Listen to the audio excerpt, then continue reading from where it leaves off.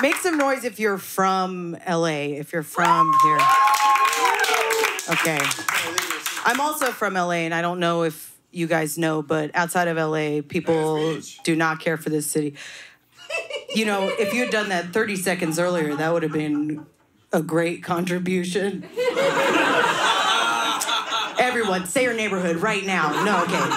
I said I was from LA. I was in New York, and a guy in the audience booed. And I was like, okay, well, where are you from?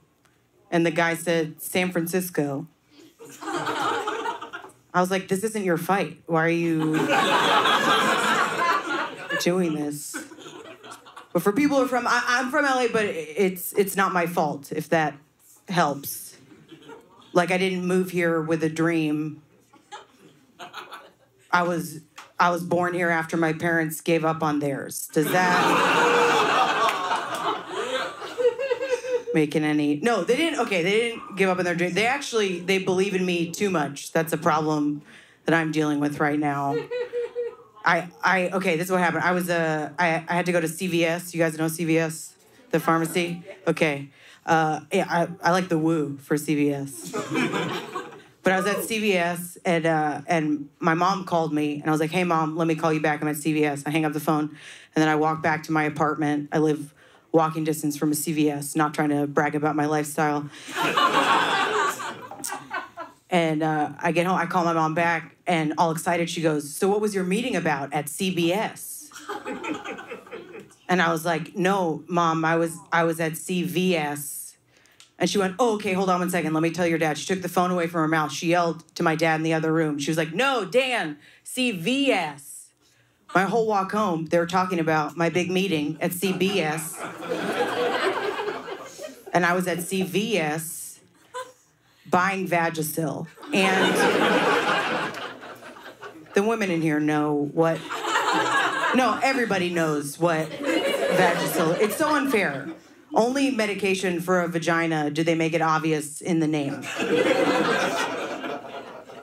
Think about it. Cialis, Viagra, Blue Chew, Mysterious, Vagisil. You're not putting it in your eyes, you know that much. It's pretty clear. Blue Chew's a new one. Have you guys heard of Blue Chew? Yeah. One guy clapping for it, nice. Other guys are like, I don't know any new boner technology. I have no idea what you're talking about. I don't need that. It's chewable Viagra. It's a new chewable Viagra. Yeah, they did that. So many diseases they still haven't cured, but there's a Flintstones vitamin that gets you guys hard now, so that's good. It's pretty good. It's even medication for your asshole, they treat with more dignity than vagina medication. Preparation H? What kind of charade is that? Call it Astasil. Why are you... It's also funny because Preparation H, like the name implies that you're preparing for something that hasn't happened. But anyone who's bought Preparation H knows that by the time you're going to go buy it, the preparation is over. It's over. Here, I'll switch gears. This is exciting for me. I tried an oyster for the first time this year. Okay, a couple woos. Everyone else is like, you don't know what the word exciting means. This is what I went. My friend, she had a big like blowout birthday party where she rented this whole event space, and it had a dance floor and a DJ booth, but she didn't have a DJ in the DJ booth. What she had was a lady there live shucking oysters at the party. Yeah, so I guess before you turn 30, regular DJ. After you turn 30, oyster DJ is the move.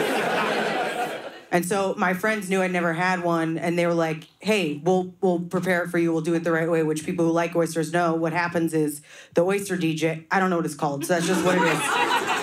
The oyster DJ cuts it out of the shell and then covers it in sauce and a bunch of little like toppings and stuff. And then you're supposed to throw it back because that's the sign of a good food, right?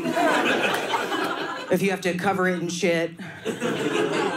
and then throw it to the back of your throat so it never touches your tongue. That's a gourmet treat right there. And so my friend, she handed me the oyster, it was all prepared, and I went to throw it back, but the oyster DJ, she fucked up. She didn't fully cut it out of the shell. So when I went to knock it back, all the sauce and the toppings went in my mouth, and the oyster was just dangling out of the shell. So I had to tongue it out of the shell. I had to use my tongue. And I learned that I do not like oysters. And I also learned that I am for sure straight. I learned that. This guy knows what I'm talking about. Come on. And look, I know that I look and sound like I fall in some sort of gray area sexually. I know that, okay? I know a couple of you are thinking, well, why don't you try another oyster in like 5 years and see how you feel? I know. No, I'm a straight woman, and the more you say it, the less believable it sounds. But no, you guys, you are fun. I have to admit, this is the first time I've talked out loud today, so this is pretty cool. Thank you. Thank you. Thank you.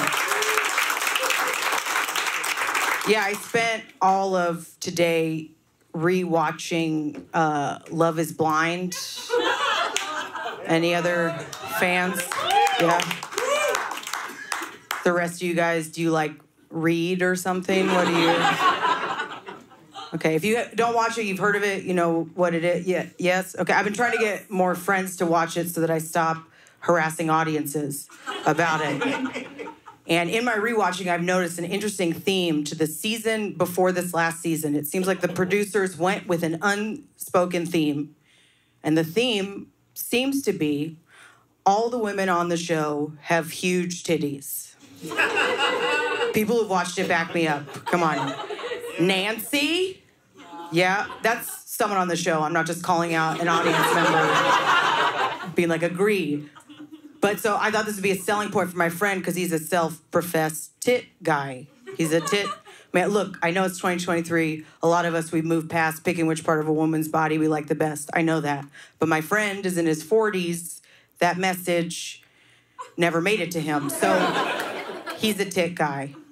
So I went to him, I was like, hey, you gotta watch Love is Blind. All the women on it have huge titties. And he said, oh shit, and they're blind? Who wouldn't watch that show? Oh, you guys are so fun, thank you so much! Keep it going for Logan Guntzelman.